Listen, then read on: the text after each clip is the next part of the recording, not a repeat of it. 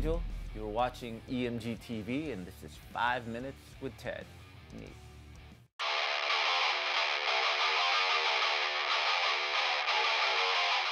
My favorite riff to play live on stage. It varies all the time, but recently it has to be the chorus for Humanicide, the song Humanicide, which is off our latest album, Humanicide.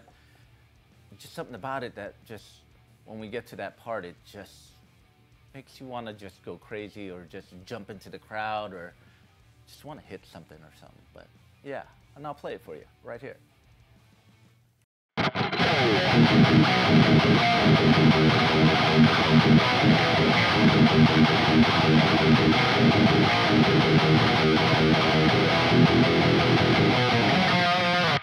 That riff is just so heavy when it comes in with the drums and that. It's just, can't get enough of it.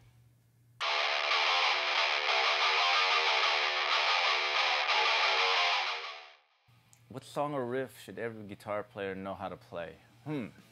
So many riffs out there, so many riffs. So I myself am a big Metallica fan. I learned a lot of riffing and picking from them, and they have so many riffs. But Death Angel covered Trapped Under Ice about 20 years ago, and that opening riff is just so intense, very intense, in your face, the crunch, and it's really hard to play. But I think if you want to know how to play a riff, a metal riff, that would be that one, the beginning one.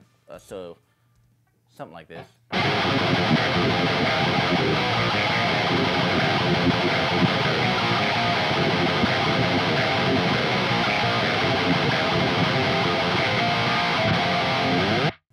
That riff.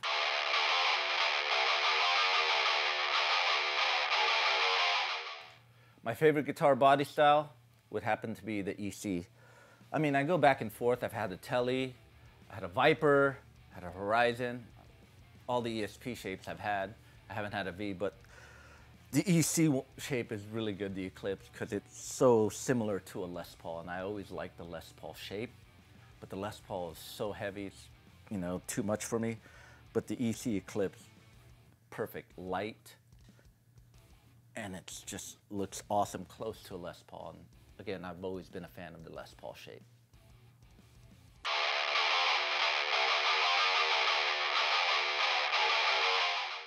My most memorable recording studio moment, wow.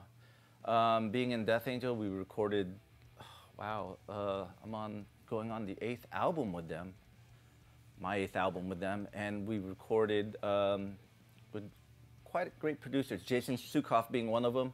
I had great recording experience with him for the last 4 albums, but my main memorable one that it's going to be ingrained in my head, I just couldn't believe, it was recording the Killing Season record in 2007 at Studio 606 in Northridge, Hollywood, the Foo Fighters studio, Dave Grohl's studio, and working with Nick Raskolinix, who produced the record.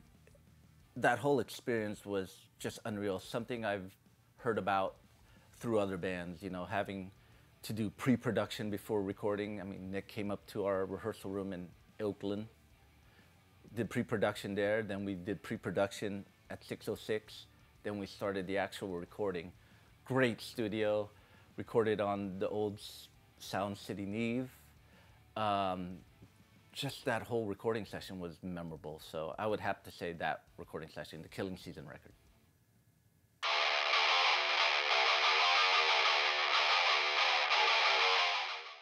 If the Stompbox police was gonna come and raid all my pedals, take everything that I own, but I could keep one pedal, that would happen to be Ibanez Tube Screamer. Now that's the pedal, especially if you're gonna do some rhythms. You could take that pedal and pretty much plug into any high gain amp, whether it be a Marshall, a Mesa Boogie, an EVH, an Angle, and that just gives you the punch that you need for your tone. So that's the pedal I would keep.